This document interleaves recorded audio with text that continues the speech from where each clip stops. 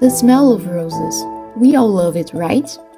That's why we find it in so many products, like perfumes, soaps, body lotions, laundry detergents, and even in food products, like candies, gums, jellies, and wine. But have you ever asked yourself, what gives the rose its pleasant smell? One of the main compounds responsible for that is 2-phenylethanol, shortly named 2-PE.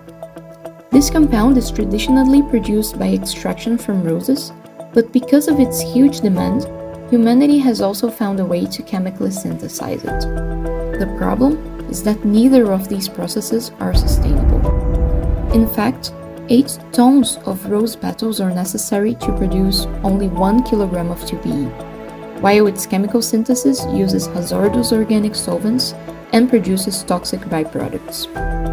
Considering all of this, we, BioAroma, propose an innovative and sustainable solution to produce a natural 2-PE suitable for food applications. We developed a novel biotechnological process that exploits the ability of a non-GMO yeast strain to naturally produce this compound. And there's more to it. We use a byproduct from the food industry as a substrate for fermentation, lowering production costs and stimulating a circular bioeconomy.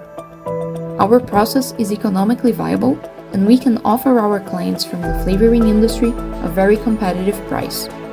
On top of that, we are addressing the current environmental issues of the flower extraction method, achieving 1,000 times lower greenhouse gas emissions and land use.